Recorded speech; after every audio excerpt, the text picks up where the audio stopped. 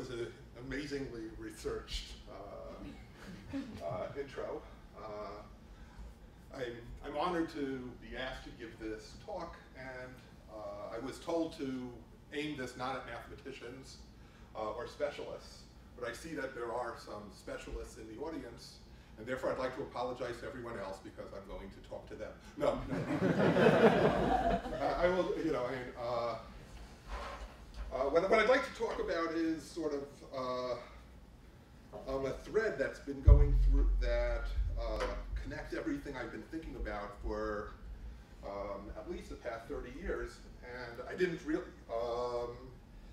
and it's sort of a geometrical way well, let me not say what it is and hopefully just show you what it is, and hopefully this will make some sense. Okay, so when you put in topology onto Google, this is what you get. It's a noun. It's a part of mathematics. It studies the geometric properties and spatial relations unaffected by continuous change of shapes or figures. Okay? But this is what everyone popularly knows. A topologist is someone who doesn't know the difference between a coffee cup and a donut. Okay? And Peter Lax told me a much more colorful version of what it is that topologists don't know the difference between. Okay? For those not in the know, the point is that this coffee cup, right, the part of the cup that holds the coffee, to a topologist, that's just a blob. And then you could take, if you imagine that blob as made out of clay, then you easily would turn it into a donut, right? Not caring at all about the precise geometrical shapes that are involved. You have to remember to include the handle. You have to remember to include the handle, right? I mean, it's just right. So people, you know, so a topologist can tell the difference between a cup and a donut. Okay, can't tell the difference between a cup and an apple. Okay, so this has some implications, right? It means that small perturbations don't matter to a topologist, right? I mean, if you were to, you know, think about that surface, but you don't have a very, very precise measurement about where exactly each point on the surface is, right? I mean, the whole definition is that such small perturbations don't make a difference. Which, and this has applications if you're going to be qualitative as opposed to quantitative. Now, Mr. Rutherford thinks that qualitative is nothing but poor quantitative. Some other people think that quantitative is just anal qualitative. But right, I mean, but I think that the theme of topology is that actually know that there are direct ways of making qualitative conclusions, not just as a result of making quantitative measurements with error. Okay? It's supposed to be a sort of, it gives you a set of adjectives and measurements that you can take that deal directly with things in a qualitative way. Okay? So by the way, to a topologist, the typical thing you talk about is a space. So if you want to think of it as an object or anything like that, I'll use the word space for that. Okay? So this is one of the kind of things that topologists like to measure. They like measuring the holes in a space. So now I'm going to imagine this space consists entirely of these dots. Okay? And to a topologist, this is a set. One sees these dots as having a bunch of zero-dimensional holes. Okay? And the technical word is that H0 is whatever the number of dots you see. Well, it's Z to that number. And well, which is the space? The dots? The space is the dots. The black. The black is the space. Okay. Right. Okay? Oh, that's actually another good example. I could think about the white as the space. So if we think of the black as the space, then it has zero-dimensional holes. Now, what do we mean by that? If I put a point here and a point there, I can't fill it in entirely inside the space. So since I use 2 points, and points are zero-dimensional, whatever dimension means, okay, then that has a zero-dimensional hole. Okay, if we look at the white as being the space, then it has one-dimensional holes, right? Just the circle you would draw around one of these. Okay? I think this is based on the book called Holes, or a movie by that title. So if you were just thinking about the surface of this would be having one-dimensional holes. If you think about this the way it looks as sort of something with depth, it has no holes at all. Okay? Okay? Right? So this is an example, right? I mean, from some point of view, right? I mean, you know, you just take these things and you smush them down and you flatten it, and there's really nothing at all there. Okay? Swiss cheese gives you an example. If you just look at a slice, you tend to see one-dimensional holes, but you realize that the cheese itself has two-dimensional holes, right? This ends up being half of the part of the cheese that it came from. Okay, so that's what homology is. And it's sort of a good example of something that you don't really have to know everything. You could squish it and pull it, etc. And then topologists have ways of computing this. Okay, I'm not going to tell you what those ways are, but there are ways of computing it, and it's a way of, even if you don't know where everything is, it's a rough thing you could say about a space. Okay? Okay? And it's useful. The fact that we have adjectives of this sort means that it's helpful in other areas where you want to be discussing things. So when people talk about the large-scale structures of the universe, frequently they'll talk about voids and walls and clusters and filaments. And a lot of this could be interpreted as one-dimensional homology classes and two-dimensional homology classes and things like that. And certain cosmological models are in fact measured by doing estimates of the homology of various objects that would be predicted in this way. So, right, these kind of pictures, right, this has a this is a picture I, of course, took from Wikipedia, which is where most unattributed pictures come from. And, right, and, this is some kind of large-scale picture of the universe at some scales. And in order to describe this, to have even a set of words for describing what these kind of things, topological terminology is useful. So it provides a set of adjectives for speaking. Another kind of thing that we like to talk about is dimension. Okay, so right, that's a line. It has dimension 1. I think no surprises there. Okay, right. This part here is a two-dimensional object inside of a three-dimensional space. So this is the linear theory of dimension. Right, where these things are planar or associated to vector spaces, things like that. That's a very classical theory. Okay, the surface of a ball, that's a two-dimensional object. Okay, although the ball is embedded in three-dimensional space. Right, the surface. Okay, an informal feeling is that that topological dimension is a local thing. It's something that you measure anywhere on your space. Okay, and then certainly locally, if you're on the surface of the Earth, you think you're on a plane, as we did for many centuries.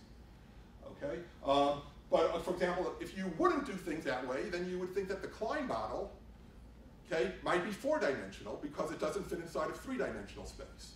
Okay, but to a bug living on a Klein model, until it begins taking very large motions, it doesn't know that it's not living on a sphere or on a bagel or many other things. There are different other kinds of dimensions. This is a fractal dimension, and such dimensions are more geometrical in nature. Okay, but I don't want to be too doctrinaire about the difference between topology and neighboring fields for the purpose of this talk. There are notions of entropy, which those come up in dynamic. They will be coming up later. These are, again, numerical invariants of things that have a topological feel, and if it's as appropriate, I'll talk about them later. So now let me tell you what my goals are in this talk. So first I want to, right, so far I talked about topology as a source of adjectives. Okay? What I want to first do is give you a little bit of a feeling of what topological reasoning is. First, topological reasoning outside of topology, and then topological reasoning for topology. Okay, and then shift the point of view and try to make topology more quantitative than qualitative. Even though I've been, the usual trip is that it's a qualitative part of math. By making it, there are advantages to making it quantitative, and there are many, many challenges in making it quantitative. And what I'd like to do is, way more is not understood than is understood, and I'll just try to lay out some of the difficulties and maybe a drop of the dreams in that direction. Okay, so let me start off with topological thinking. So this theorem says, on a desert island with a volcano, two or more castaways, so like Gilligan and the skipper, cannot reasonably agree where to place their outhouse. Okay, so the jump, right, so you have this mental picture. Okay, you have these two guys on this island. Okay, they each take a vote about where to put the outhouse. Okay, now if there wouldn't have been a volcano, then then the island is topologically a disk. Okay? And on a disk, you could reasonably decide what to do, if you know, in a fair way. You make your choice, I make my choice, and then I just take the line segment between them and choose the midpoint. Okay? But of course, with that volcano in the middle, that might lead to a catastrophic conclusion. Okay? So here are the axioms. Okay?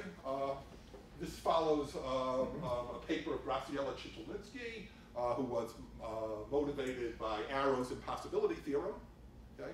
And so we assume democracy, that doesn't depend on which of the two people vote. We throw away, I mean, I don't know how you would actually do this in an island where there are just two voters, et cetera. But anyway, so there's secret balloting, continuity, so that's where the topology comes in. Okay, so and the story that one would tell is that it would be irrational. You don't imagine that if people are going to be modifying their decision slightly, that you want to come to a really different conclusion. And if you were going to criticize the model, I think that would be something that you do. And then the final axiom is unanimity. Okay, that if both parties agree on where to put the outhouse, you actually put it there. Okay, so those would be the axioms for this kind of problem. And okay, now I want to think about this topologically. Why is this impossible? Okay, so firstly, we'll think about the island as being this annulus. Okay, and we'll see that actually, instead of studying the whole annulus, one just studies a circle within the annulus. Okay, and now the reason is this. Why is that enough? If I draw a circle inside of that annulus, and suppose that I could solve this problem in the annulus, then if my two guys were on the circle and the conclusion wasn't on the circle, right, I would have a solution in the annulus, okay, then I would just project further down, right, to the projection from the annulus down to the circle. So I might as well, instead of studying the problem on an island, just study the problem, you know, on a circle, just on a circle, okay, right? Which would, again, I think, from the political point of view, right, one would, you know, if this were viewed as a problem of political theory, that might be an unusual step. Okay, so now this is what the space of preferences looks like to a topologist. It's a pair of circles. So this is in fact the surface of a torus. Okay, and now the topologist can forget about the order in which those two things are taken. Okay, so that would correspond to, we've built an abstract space. Okay, this is sometimes called the quotient space construction. Okay, if I have something and I have a symmetry, right, where this is my space, I could build a space where I just identify, where a point in the new space corresponds to a pair of points in the old space. A point and its symmetric variant. Okay, so a point in this Mobius strip, and this is a Mobius strip, in fact corresponded to 2 points on the torus, okay, if they would be theta comma phi and phi comma theta. Okay, and which is, again, it's sort of an interesting feature of this idea of building abstract spaces where the points aren't, you know, are what represent whatever it is you want. And now, in terms of this, what are we trying to do? The aggregation method asks for a map of the Mobius band onto its boundary. Okay? So here you're having the Mobius band. That's a set of all preferences. The boundary, now that's, by the way, a different kind of point than all the points in the interior. But if you have a point on the Mobius strip, at this point, a little ant thinks it's living on a plane. Okay? But at a point on the boundary, it thinks it's living on a half space. Right? So there really are different kinds of points in the different parts of the Mobius band. And what you're asking is, for every point here, you want to assign it a value over here on the boundary. Because after all, after the election, both parties, having agreed to the rule of law, will be happy with the conclusion, right? So that will be something they can both agree to. Okay, so you're asking about for a map. You're trying to stretch the Mobius band, not stretch it, you're trying to deform it. You're trying to push it back to the boundary. Okay? And that's what this problem asks for, and that turns out to be impossible by somehow from the theory of holes. Okay? There's a one-dimensional hole in this Mobius band, right? To the center of the Mobius band is a one-dimensional circle. The boundary is also a one-dimensional circle, but this turns out to be impossible because the boundary goes around twice. So you sort of have to be able to divide this center circle in two in order to be able to get it to go to the boundary. Okay? Okay, let me give you a second bit of topological reasoning. Okay? By the way, were there any questions about that? I mean, well, why wouldn't they have been happy with a point in the circle in the middle of the Mobius band? well, that's a point where they're disagreeing, right? That corresponds to a pair of preferences, right? One, right? Oh, I see. It's not. Okay, got it. Right? Yeah. I mean, of course, we could agree to disagree, but then we don't have a math problem anymore. So I'm in favor of conflict for the purposes of today's talk. Yeah. No. Right. So anyway, so that's the initial point is the point on the Mobius strip, right? The boundary is exactly when they're agreeing, right? So we're trying to go from the Mobius band to the boundary. Okay. So here's sort of a second version, and I think this is sort of what I think of as typical topological reasoning. You're coming at here. We're proving something doesn't exist. It's a qualitative yes/no question. Okay. Okay. So the statement is that you can't do long-term predictions on the position of an abstract pentagon. Okay. So let me just. Okay. I hope this isn't so bad. So by an abstract pentagon, I just mean that I have 5 vertices. I could imagine having the lines, and I'm told the edge lengths. Okay, and these are what are preserved. But I'm going to ultimately, these agents are going to be moving around, but always maintaining the same distance from each other. Okay, I have no idea why one would want to do this. Okay, but there are roboticists who tell me that sometimes one might want to do this. But I'm not. But I'm just interested in this for just for the spiritual interpretation of this. When you say maintaining the same distances, you mean sequentially? Sequentially, yeah. These are labeled things, and just each one is told just to his 2 neighbors. Okay. Yeah. Not all 5. Not all the distances of all the points. Then the thing becomes rigid. There won't be motion. Okay. So for example, instead of pentagons, I have been doing a quadrilateral. Okay, and I'm told that, say, all of these have side length 1. Okay, so that's, I guess, a rhombus, right? Then the space of these rhombuses is basically a circle. If I pin down this point, there's an angle, and that angle could be anything in the circle. So that's what I mean by the space of, these rhombuses being a circle. So the space of pentagons, it actually depends on the side lengths. And it could be anything from a 2-sphere to the surface of a bagel to the surface of a 4-hole bagel. All possibilities, and the regular pentagon is a point on the 4-hole bagel.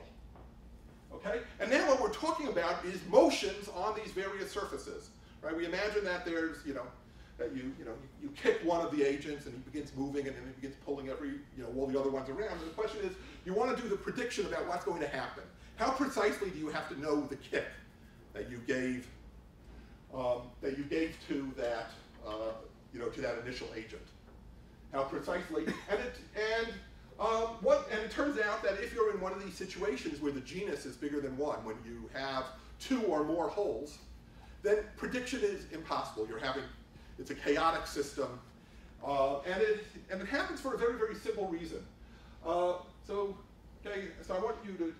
So here's the surface of a torus. Okay, and I put a checkerboard pattern on it, okay, so that it doesn't look so featureless. Okay, and I can imagine having an infinite checkerboard that sort of wraps all around the torus. Okay, and in fact, a bug can never tell the difference between whether it's living on the checkerboard and just having a very periodic life, just time after time the same thing happening, or whether it's really living on a torus if it's genuinely periodic. So the experience. If you go ahead and you move around on a torus, there's something about your experience that feels like the checkerboard. Because you remember that, you moved around for a day, etc. So a path on the torus, if I started with a curve, right, and some motion on the torus, I could, sort of trace out an analogous thing on the checkerboard. And if I think about where I can go in t seconds, I will, get here a ball, a disk of radius t that has area pi t squared. Okay, so that's sort of a quadratic kind of possibilities after t seconds. When you do this on a surface of genus 2, you get something that looks like this. The experience resembles this. Okay, so this thing here, you have identifications of these various things that become the surface of genus 2. okay? And the number of possibilities of where you can go in t seconds. In 1 second, you might move over there. Then you have a whole bunch of other possibilities of where to go, okay? And you have exponential growth. So what that means is that the number of digits of accuracy of knowing your initial kick in order to predict some number of days, the number of digits is around the number of days. Okay, so therefore long-term prediction becomes impossible. For this very, very qualitative reason, right? All just based on, and okay, well, I don't want to belabor the point. Okay, anyway, and there are a lot of things that go along this way. There's the Brouwer fixed point theorem, which says that if you have a disk of any dimension, any transformation of it will fix a point, and this has a lot of applications. Say the existence of Nash equilibria, the existence of equilibria for competitive economies and things like that. So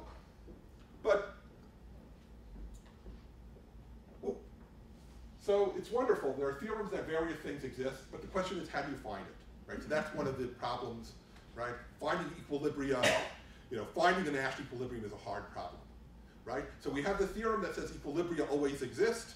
How in the world do you find it? Or when topology shows that something doesn't exist, what actually happens? I mean, what actually goes wrong when you try to aggregate these things? Something will go wrong, and one could argue that the continuity goes wrong, right? In the rationality, right? Because after all, if you wanted, you would imagine that if I were on a circle 2 points, for most points, there's a unique arc that's shortest arc, and you would choose the midpoint, right? So the question is, what necessarily goes wrong, when something doesn't exist, and how many failures are there? Can you make things work generically? Right? There are sort of many, many problems which are begged by the qualitative approach. Okay? And you might want to improve topology, so to speak, in order to be able to address some of these. Is the word singularity an informal word, or is it I would like to say no. Oh no, it shouldn't be something you understand. It should be something that speaks to you. I think in different, there are different ways of making precise what singularity means in the different settings. In the way I was just saying it, I was imagining a function and that it was singular in some way, right? And there was imagining discontinuity. That implies metric. Right, but yes. So by the way, what I will necessarily have to do is, of course, violate dogma and begin doing measurements. Okay, I mean, it will become absolutely essential to do such things, right? But you'll see, you'll see, and then maybe you'll ask the question again, at a later point. But I have in mind several different things but they all loosely fit into the same philosophy. Okay, so let me talk about, can we make topology more quantitative? What I'd like to do is actually, rather than do these kind of sort of baby kind of examples that I just did, I want to do a real theorem and talk about its quantitative side. Something. So this theorem is this is a theorem of Steve Shmuel, and he more or less got the Fields Medal for this theorem. Okay, I mean it was called the Poincare conjecture. It was the same thing. So this is what Shmuel's theorem says. It says that if you were, okay, so Rn plus 1, okay, so let's just, that's maybe a picture. Okay, so we're in some high dimensional Euclidean space, and we'll consider a ball in that Euclidean space. And inside of the ball, we'll put in what a topologist calls a sphere. Okay? So you know what that is, right? I mean, right, everyone, it's a blob, right? or the boundary of a blob, more technically. Okay? Okay? So now, Shmuel's theorem says no matter how complicated this blob is, in high dimensions, low dimensions were done much later, okay? What you can do is you can push this blob to the boundary, always going through spheres. Okay? You're never going ahead and having self-intersections as you do this. Okay? Right? I mean, it's always spherical in this very, very loose topological sense. Okay? So that's right. Okay? So every embedding of the n sphere in the unit ball in Rn plus 1 can be isotoped to the boundary. Okay? So that's the theorem, and we're proud of it. And when you look at the two-dimensional case, it maybe looks fairly obvious, although when you draw very complicated curves, and in the two-dimensional case, what you could do is you could pump air into the disk that the two-dimensional thing bounds, and you could actually push it to the boundary by just making it a balloon and putting the right kinds of forces. And the question is, can one do that in higher dimensions? Is there a simple reason that we could understand for Shmuel's process? Okay? So here's one kind of question, right? When you do this, you'd like to know, can I just make progress, right? I mean, I have this thing, can I talk about how complicated this embedding is? And can I then prove Shmuel's theorem by just somehow, in some greedy way, constantly make progress, right, on how complicated it is, right? Always make it a little bit less complicated. That's more or less what works in dimension 2. You put on the forces, and there's some kind of stresses, and as the stresses go down with an evolution, it ultimately just becomes the boundary, just gets pushed to the boundary. Okay? So we need some measure of the complexity. So this is one kind of measurement. You look about how far away are you from a point which is equidistant to more than one point. Okay? So if you're on the boundary sphere, okay, that point is right in the middle of the ball. That's equidistant to all the points on the boundary. And for any other sphere inside, right, like here, these 2 points collide, right? There's something that's equidistant, right? So this is more complicated than the boundary. Okay? So this is some kind, so this is a smaller number, so maybe you take the reciprocal. Okay, so that would be some notion of the complexity of an embedding, right? And so now that's the question. Do you have to make things more complicated, right? Shmuel says that you could go ahead and take any of these guys, and you could push it to the boundary. How complicated does it have to get on the way? So there's a theorem of Alex Nabokowski that says that you can't always just get it to improve. And in fact, suppose that you have a complexity C, and you'd like it to be e to the e, non-mathematicians, 2 to the 2 to the 2 to the 2 to the 2 to the 2 to the c, where I put here a tower that's 2 to the 2 to the c tall, right? Some really, right? So this is some big number. For c sufficiently large, you're going to have to get somewhere along the way when you make this thing go to the boundary, you're going to have to make it at least that complicated. Okay? So this is, by the way, a good measure of what Shmuel's achievement was, right? I mean, you take these complicated embeddings, and they have to become incredibly more complicated in the course of making them beautiful, right? The boundary is beautiful, right? And these things are just, and it's become mind-bogglingly complex, right? I mean, and it's very, very puzzling, right? I mean, usually, well. What does the complexity mean here? Here the complexity was just 1 over the shortest distance where normals collide, okay?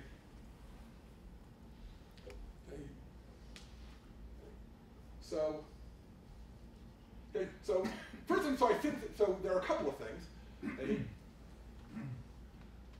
Yes, that's what I wanted to do. I wanted to pontificate. So something always exists, right? There's always this way of improving it, okay? However, now that we've analyzed to some extent the complexity, right, it says that we're never going to actually see that method, right? I mean, you're going to have to make it so much more complicated, right? When c is a reasonably small number, like maybe 1 over here, right? I mean, this number here is, well, maybe for c equals 1. But anyway, pretty soon you're leaving the kind of things that you would ever be able to describe in a computer. If you just think about the number of pixels you would need for things where the collisions are coming so close, right? They'd never be accessible to computation. Okay. So maybe we should try to come up with ideas of observable topology, if such a thing could make sense, right? Maybe from some point of view, right, that there are these embeddings which, although they can, in theory, be pushed off to the boundary, maybe there's some way of making some sense of the idea that we would never observe it. Okay? So here's sort of a positive conclusion, say that things exist. And one doesn't really need to know what all the words are. These are for high-dimensional spaces. Okay? The statement is that many, many things exist. So you look at metrics on the manifold, so there's our measurements. Okay? For when you have a manifold and a metric, there's a notion of curvature. Okay? The key thing to appreciate this theorem, one needs to know is that if you stretch the manifold, the curvature goes down, right? If you take a sphere of radius 1, it has a curvature 1. If you make it radius r, okay, it will have curvature 1 over r squared. Okay, whatever. So it goes down, okay, as you begin stretching it. Okay. However, when you stretch it, then the diameter goes up. So right, and we're having these two things that are in opposition to each other. Okay, and the statement is that here, if you suppose that you were to go ahead and say, my idea of something beautiful is, well, I don't want it to be very, very curved anywhere. Okay, and what I'd like to know is that anything that I can do, but that there's no way that I could increase it, that I could make the diameter any smaller. Okay, that I simultaneously with that. Okay, and so the result is that there are infinitely many local minima of this, and you could count them, and they in fact grow doubly exponential with what the value of diameter is. So there are huge, huge numbers of these, and it's sort of a little bit antithetical to the way topology works. Well, at least in the most naive sense, okay, usually one looks at spaces, right? So local minima, one feels that you're entitled to one per component, okay? And here, the space of metrics has just one component, so you feel entitled to at most one, and there are problems to guarantee even one. So what happens is these local minima, it turns out that they want to be new components. Okay, that you look at these different local minima, and in order to connect them to each other, okay, you have to go ahead and produce such long paths that, like in the previous example, you would never actually see them. Okay, so there's some kind of multi-scale phenomena here. Okay, so these are sort of new species. Okay, so this is a complicated theorem, and it connects for the theme of, so it connects with Shmuel's ideas, and technically it relies on work of Cheeger and Gromov, who have been, very, very influential in putting quantitative ideas into topology. Okay, and it connects to the work of Gödel and Turing directly in terms of connections between computational complexity. Well, just actually even at the foundations of what's computationally possible. Okay. Okay, I'll skip discussion about the method. Yeah, and what sort of is important in the method is something that I just want to say since I'm talking to an audience of scientists, because I've hoped to apply the idea behind this to science, but I have never succeeded. But one of the things that occurs here is that these spaces of metrics or these spaces of embeddings end up having inside of them difficult algorithmic questions. And one would believe that these kind of things occur in many, many places, like in economics. If things were whenever there's sort of competition involved, there's some kind of information theoretic difficulty. There are information theoretic problems, right? Because after all, if it were really, really easy to compete with you, somebody would, and then you'd be out of business. So ever since seeing these theorems, I've been hoping that the kind of principles behind these would be able to predict, how many different kinds of cell phones should there be? Based on, or how many species of beetles are there, right? I mean, you have an ecological niche, you have lots of different ways of trying to optimize something, right? And of course, all of these optima compete very, very well with things that are nearby, right? That could be, like the increase, right? Imagine that we were charging money for the diameter, right? So all of these things would want to be local minima, and you have to increase the diameter a lot, and it's saying that there are many, many of those. And somehow, but like I said, this is a failure, but I'm hoping, I'd like to advertise it, okay? So the general problem is that topology has many deep theorems. I mean, Shmuel was the first revolution, but that was in the 1950s. Okay, there are many, many things where topology proves things very indirectly using mixes of reasoning, and at the end, we don't understand what it is that topology produced. Okay, right? Something exists, and in some cases, like in Shmuel theorem, we'll never understand the thing it produced, but in other cases, we could hope to understand it, right? And and that, yes. Maybe I shouldn't. But please, ask, go ahead. I am lost Okay. at the place. There's Shmuel's theorem, which says that something is possible, but it's so, but achieving it is demonstrably so complicated that it's useless. Oh, Let's say, right, yes. And then there was the next theorem. The next theorem. I didn't understand why that made things better. Can you just say it? Oh, what is it that next theorem says in English? Okay. Show us the letter. Go back. Yeah. Okay. Yeah. No, I wanted to sort of draw a picture that maybe would. Okay. It's turning it on its head. Okay. That you do. Right. So what this is saying is that when it's hard to. Okay. So let me sort of draw a picture of better over there. I can't tell whether more people, whether angle is better or light is better. It's dark on the left. Yeah. Okay. Right. Okay. So, right. Shmuel says that these kind of things are connected. Right. Okay. And the point of view of the second, topologically, right? So you're looking at these things, and that there's nothing, that there's only one thing that can't be improved, right? Namely the boundary sphere that has the best complexity. Okay. The other theorem is sort of focused on, that, if you're only going to be, say, looking at your relatively near neighbors, okay, which is the calculus point of view, are you infinitesimally a local minimum, right? Then you only examine these. But if you're willing to even go way, way high, right? I mean, multiply exponential, so you never see the things that go far away, right? Another way of saying, so the second theorem is sort of, it's the other side of the same coin. It means that there have to be many, many optima, or from all practical points of view, optima, to certain kinds of variational problems, okay? So these things are focused, so I would think about these as, this as being Samsung, Nokia, et cetera, right? Different things that optimize something or other. It happens to be that they're doing the same kind of thing, and if I would have realized it, ultimately, I don't want to tell many stories, right? Because, they're not competing very, very nearly to each other, but they're part of the same ecological niche. Okay, did that metaphor help? Does anything I say help, or should I try?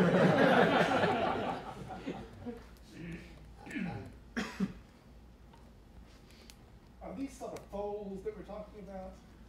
Would you call them that? Yeah. So these are so in this theorem, you could either be thinking about this for the embedding case. Okay. So let's just think about it. So that would be some specific embeddings of the sphere. Okay. Right. And now these embeddings, you could think about an embedding, that some embedding is beautiful if it's sort of, that any of its neighbors are more complex than it. Imagine we spend energy in order to, that complexity costs energy, and that, suppose that, that these were living spheres, okay, right? So at least the local condition demanded by evolution, right, would be that you're a local minimum, and then you might actually, with some mutation rate, you might be competing with neighbors at some particular scale, right? You're asking about the stability, right? But if things are going to be very, very, you're constantly losing, you're constantly becoming more and more complicated. It's constantly taking you more and more energy. It would take forever, an incredibly unlikely thing to be able to leap from here to there. So maybe that's sort of the motivation for why I think that this could have bearing in some other sciences where there are things with, where there's some kind of computational complexity involved. Okay? I mean, oh well, so much for poetry. Okay. Okay. Let me, yes? Yeah? No? Okay. Yeah. So what I'd like to do is now talk about art, given that poetry went over so well. Okay? And, okay, I'm not going to tell you what the idea of this picture is. Okay? We all see this picture and, see boats and someone on a kayak and trees and stuff like that, right? But of course, what we're part of the gig is that is the pointillistic aspect that we're just seeing points, right? We're seeing really samples, and we're supposed to be inferring from samples what the space is. Okay, so what I'd like to talk about for the next bit is a little bit of a topological view of that. Okay, so to a topologist, if I have 50 points are the same as any other 50 points. It's the space that has 50 points in it. Okay, so obviously you don't want to just be a topologist. If you're going to be studying sampling, you're going to have to mix topology with geometry in some fashion. Okay, so the question that I want to now do is, so topology and homology and all of those ideas really assume that you had a whole space there. Okay? And what I want to talk about is, suppose that you don't have the whole space, you just have samples. So then you're going to again be rethinking some of the foundations of topology, from the point of view where you don't have infinitesimal stuff. Okay? So there's sort of this general sampling problem. Given samples of a space that might or not be well spaced, right? In that picture, or say in a dot matrix printout of things, right? You have very, very well spaced out samples, but in life they might not be uniform. The question is, what can you infer about the geometry of the space? And you might ask, how many samples are necessary? What's the rate of convergence? Blah, blah, blah. There are all sorts of technical questions that you would ask about such processes.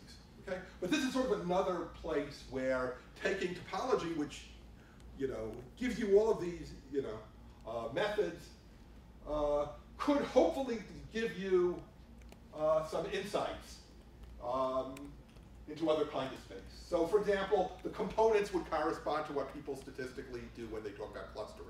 For example, if you're going to be believing dimension, right? One thing might be your data is in a, these points are lying in a very high dimensional space, but maybe it's secretly a sphere that's just a topologist sphere, so it's really something lower dimensional, okay? And in principle, this could be useful for learning because, for example, if you just have 2 points, and one is red and one is blue, right? The standard thing that the machine learners do is they would put the hyperplane that separates them, and that would be their classifier. But if you're aware of the geometry, you might come up with a different classifier, right? Even without any additional labels, right? So the hope would be that for some problems, maybe looking for a hidden geometry will help. It could be that frequently it's useless, right? I mean, it could be that sometimes it would be useful. I don't want to make major claims. I'd like to just be on occasion useful, and that would already be a big improvement over the past 50 years, okay? Right? So you might be seeing something like this, right? And this is poorly sampled, and you'd like to figure out, oh, that came from a Klein model.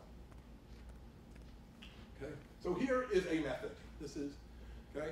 So one started off with points that were sampled from this annulus, okay? And, so one sees these points, and now what you do is you pick a scale, but you don't know what the scale is, right? And you connect the two points whenever those balls overlap. Okay? So you go from the points to, in this case, it's not quite a graph, it's a little bit better, but there are 3 points, each of which were quite close to each other, so then I'll fill it in the triangle. Okay, so, and if you have 4 points, I would put in a tetrahedron. So the things can become quite high dimensional. And then there's an evolution as you increase the scale, right? So, this is, the points came from this. You don't see the annulus, right? The annulus isn't really there. That's just where the points were sampled. You then begin producing this sequence of spaces, right? And each of them could be thought of as a topological object. And you sort of keep track of what's been going on in each of those.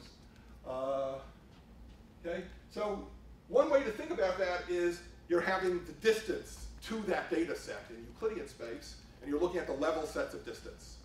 Okay? So, and you're trying to understand how the holes change as this parameter changes. Okay? So in this one, this is what happens with the 0-dimensional holes. But at this level, there's one 0-dimensional hole. Well, it's not a hole. Okay, at this level, you begin seeing a hole, right? Because there are these 2 points. I won't tell you this wide one. You want to distinguish the empty set with something that's actually there. Okay? And now, however, this difference goes away after a little while, and that reflects the fact that this thing here is fairly unstable, right? You only have to change the function a little bit, namely this amount, to get rid of this thing that seems like an extra component. Okay? Okay? That would be the 1-dimensional holes. So here's sort of what happens. I put points on a bagel. Okay, and then I produce these complexes. Okay, I forget how many points there are, but if you would count the bars, you'd be able to see the points. And then I computed this homology, and this is what the histogram looks like. Okay, so these two are there. Those are the fact that the bagel has two essentially different one-dimensional holes. Okay, and the rest is some kind of noise that you see at any particular scale. Okay, so this is some way of dealing with some kind of multi-scale data kind of problems. Okay, so people have usually concentrated on the long bars. They're the most stable, and they correspond to the large features. The small bars, I think, have been underrated in the literature, but they correspond to things like the texture of the item. And one could conceivably imagine, say, looking at the surface of pollen, of different pollen particles, and seeing something really different and interesting statistically in the small bar distributions. I haven't done that experiment for many different reasons. Okay? But anyway, so there is a theorem that of a lot of people. So in other words, there are many, many theorems and many papers by many authors with different models, etc. But they all say the same thing. That with enough samples, you can decide if they're coming from a manifold, right? And if so, which one they're coming from. So a manifold, just think of it as being a reasonable space.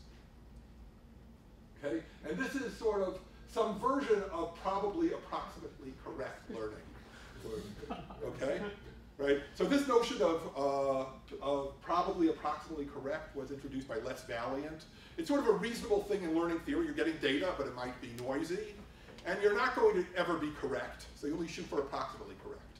So learning topology means you're only going to be approximately correct, because topology, that's its nature. Right? I mean, it's always this kind of imprecise thing, right? You're only learning about how many holes there are, what the dimension is, right? So even when you get the topology correct, you're only being approximately correct. And you can never do better than probably, because you might be unlucky and never sample an important part of the space. Okay, so that's sort of the best you could do. And there are these theorems that say that one could go ahead and do these. Mathematically, what's sort of important is that a lot of theorems are easy to prove in the limits, and what you really need are epsilon delta statements so that you can work at a fixed scale. Okay?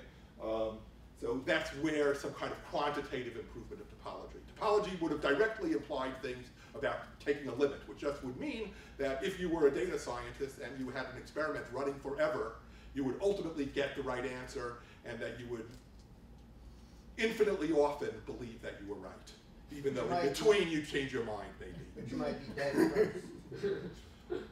Well, I mean, That's the even with epsilon delta, you might be dead first. with Okay. the limit, you definitely. Right. Okay, so now I want to talk a little bit about good news, bad news, stuff like that. So actually, the theorem, as I said, many, many people worked on it, but I don't think it's particularly useful. I mean, it's sort of a nice philosophy. I mean, it's it's sort of a proof of concept. It's a toy model, imagining that your things were sampled from a manifold and that you have some kind of noise model and things like that, depending on the theorems. What's sort of more important is these things produce algorithms, okay? And the idea is to hopefully use the algorithms under situations where the hypotheses don't hold and hope for good things to come out anyway, okay? And, why should that happen? Because without luck, nothing good ever happens, okay? So for example, Monica Nicolau and Gunnar Carlson and Arnold Levine applied such ideas to some breast cancer data, and, excuse me?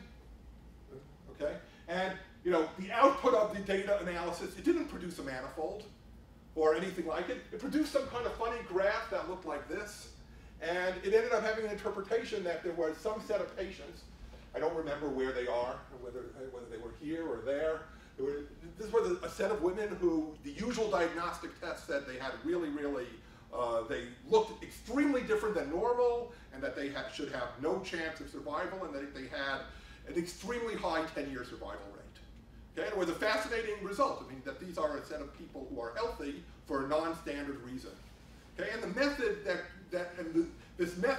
this was discovered by thinking about, producing these invariants based on the manifold model, okay, and then looking at what the space that comes out, and this space doesn't look at all like a manifold.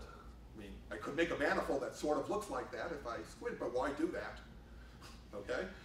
But nevertheless, you know, this is like a case where I feel that the proof of the pudding is in the eating, although I don't know that the phenomena that they discovered, this was a PNAS paper a few years back, and I haven't followed up to check whether this has been verified in later studies. But,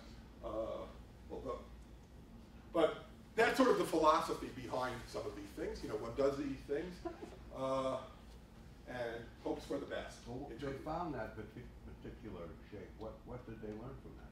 Oh, so these I think corresponded to, these were the sort of the normal patients, okay? And, you know, normal or close to normal so that they were able to respond well to standard treatments, okay? There were, some of these corresponded to, you know, and I think that, you know, before this, all of this was sort of viewed as bad stuff. I mean, I'm wondering whether I should find the I think that I'll skip other diagram unless you're really, really curious about the way in which things were interchanged. But I think that what they were able to discover was that there's sort of this edge down here, which are really, really different kinds of, you know, these women, you do certain kinds of standard measurements and they look indistinguishable from all the other ones, but in fact they do a lot better. And it's somehow that their body is able to fight the cancer in a non-standard method. Okay? And it was the discovery of these. I mean, so this wasn't leading to a new therapy of anything, but it was hopefully going to be a new diagnostic tool to give some people hope, who previously would have been stuck in, you know, this morass of, you know, you're not really doing very well. Shmuel, what does a point on that thing represent? I don't exactly remember. I think that this was some kind of gene expression data, so it was an abstract point in a very high dimensional space of, you know, blah, blah, blah, blah, blah. You know, I mean, so it was an abstract space, and then you go ahead and you use some such methods that are motivated by topological clustering. I mean, so there's a piece of software called Mapper. Okay, there's sort of, you know, in the course of doing things, you need some function, and it was sort of a very interesting function that they used there. I mean, there were, you know, I mean, I don't think this is just a, you know, okay, I don't want to make the claim that this is just the result of topological thinking, you know, et cetera. I mean, it's a matter of, but it did use this kind of topological way of thinking, you know, and of thinking of this sort. You look at the data and you try to imagine what space this data would be coming from and what would be the geometric features of this space. But it isn't the answer, a point is an individual, and you were answering what is the space, but isn't Yes, I was answering, point, yeah. Is the individual in the space that you were talking about? Right, right. Except that I made a slight distinction. I don't identify the person with the set of measurements of the person under some tests. But you know, but other than that nuance, right, right, right. It's the results of this set of measurements on a person. Right, right. That's what the point is. So you're saying that other clustering techniques did not find... Right, other clustering techniques did not find this originally. Yeah. Okay, so now let me tell you the bad news, okay? And these are bad news about the original model. And it turns out that in worst case measurements of these problems, the actual complexity measures are very large. Despite the original dream, which was that we want to understand dimension, okay? And this really, so let me just amplify a drop about what this dream was, okay? So, right, I mean, you know, you go ahead and you tell, right, I mean, you're given a space and suppose it's 17 dimensional, right? So the most conventional way to see that something is 17 dimensional would be you say, you might approximate it by a 17 dimensional plane. Okay, and this is, you know, that's sort of the standard method, principal component analysis. You try to find a 17-dimensional object that well approximates it. But topologists had a different tool. Locally. Yeah, locally, right? And you might do it differently at different points, but that would, you know, but that would be your feeling about it. And you know, and that's very, very hard, right? So that dimension determination requires modeling, so to speak. Okay. Or, I mean, if it turns out to be very, very highly nonlinear, then when you do these things linearly, you fail. Okay? Now, the topologists, you know, and I remember 10 years ago, I used to use this as being, the motivation for this kind of thinking. Topologists have a different way of seeing that something's 17-dimensional. What they would do is they would compute homology for every subset, and if it vanishes above dimensions, above dimension 16 for every set inside, then you say, oh, this thing has got to be 17-dimensional. Okay, right? That sort of, that would be the method, right? I mean, and it doesn't give you any local model. It doesn't say that you're near a plane. For example, if you take my head and you include the hair, okay, that's still 2-dimensional. I mean, the surface of my head. My scalp union the hair, but not union the brains. Okay, just that thing, that's a 2-dimensional object. Although, at a follicle, I can't approximate it well by a plane. Right? There's something that sticks out. Still, to a topologist, that's 2-dimensional, and you'd be able to measure that without the modeling. Okay? And I thought that would be great. An experimental scientist would go ahead and say, I measured 17 different things, and then I would go ahead and I'd put it into my, put it into the software, and I would say, oh, all the homology vanished above dimension 13. That's really cool, so that means you have a 14-dimensional object. That means you've discovered 3 laws. We don't know what they are yet, but now you have something that you could ask the theorists. But on the other hand, if nothing vanished, when I was getting homology, well, blah, blah, blah, then I would say, oh, well, there's no interrelationships among these things. There might be some measured theoretic relations or things like that, but there's sort of no laws that underlie it. Okay? So anyway, so that was sort of that was one of the initial dreams, and that dream, I think, it was a little bit because of the kind of, now that we've analyzed the computational complexity of these problems, that dream, I think, what turns out to have been a little bit too strong. Okay, but still, I think the philosophy about looking for topological features isn't undermined. There is some good news, by the way, which means that it means that things don't get solved in real time. But so you have the following: suppose that I have an object, and it's really only 17-dimensional, but I did 1,000 measurements of each point. So the way the data is provided to me, it lives like in a point in R1000. It even lives in Hilbert space. Okay, right? It lives in this big infinite dimensional object. So at least the theorems say that the complexity measurements that involve only depend on the abstract structure of the data set. So it means that if you had a data set that you really insisted on studying by this, right, and you made it a research project and you had an institute and maybe several generations to work on it, right? One lifetime isn't enough for any really good problem, right? Then you could do it, right? It doesn't grow. The fact that you go ahead and you did more measurements and put it in a higher dimensional space doesn't have to confuse you and make it worse. Okay. So anyway, there are 2 responses to this problem. That the fact that you actually, when you do these things, it turns out that they have provably difficult measurements. So the first would be to look for circumstances that make the data set more especially likely to have readily computed invariance. Okay? That would be one kind of thing. Don't try to apply this to all kinds of data. Okay? And that was sort of the moral of that theorem that I said, that it only depends on the data structure. The structure of the data as opposed to where you stuck it in. Okay? That's sort of a type 1 kind of solution. But what I'm very excited for the past couple of years about is to change your perspective about what you want to compute.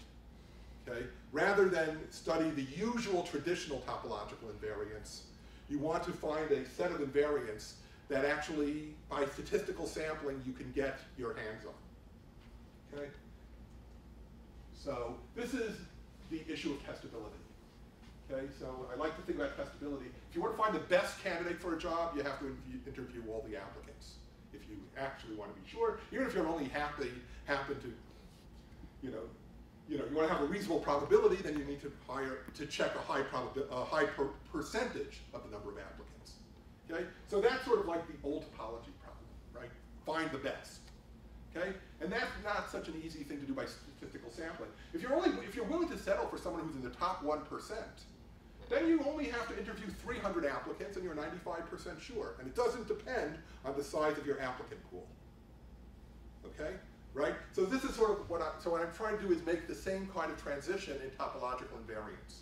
Right? That the usual traditional, that certain of the standard kinds involve things like this that would really be very, very large and require sort of too much data to get your hands on. But that maybe there are things that are more analogous to this. Where one could get some hope. Okay, so for example, if you were taking a tree, okay, the average valence everywhere is 2. Okay? Oh, yeah, I culled the slide that was relevant to. Sorry. I knew that it was getting a little too. So here's sort of another interesting one, I think. If you take a 3-valent graph, okay, so this is, right, every guy has 3 neighbors, and you ask how many cycles does it have? The number of cycles that it has is about 1/2 the valence. Okay, and you write down an exact formula. Okay, so it always has a lot of cycles. Okay, so of course, if I want to know the number of cycles, right, the number of one-dimensional holes in it, right, then I have to actually know how many vertices there are. I have to somehow take into account all the points that there genuinely are.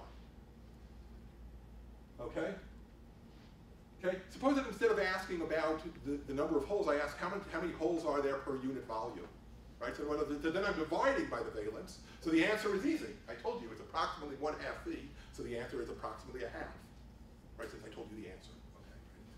Wouldn't have been so hard even if I didn't tell you the answer. It's a good audience, okay? So now, but what actually happens if you sample this graph? Yes? I'm confused. Does V stand for valence or vertex? Vertices. Oh, it might stand for both. V stands for vertices here, I think. Yeah. But I do have the habit of using the naming things after what they sound like. But this is sort of interesting. If you choose a 3-valent graph at random, and you ask, and you look at it by sampling, and you ask, how many cycles do you see? So I imagine the following. You choose a vertex at random from the graph, okay, and you look at a ball of some fixed size, like 3,000. Okay, and I ask, how many cycles would I see inside of there? Okay? Okay, it turns out that, you know, that you see almost none once your graph has more than even the 3,000 vertices. Okay? Once you're talking about a very, very large graph, okay, there are almost no cycles till you get to around log of the number of things, right? So in other words, so this is very, very interesting, right? The number of cycles per unit volume is non-zero, it's 1/2. But actually, if you look at, but if you actually sample volumes, even large volumes, you never actually see those cycles.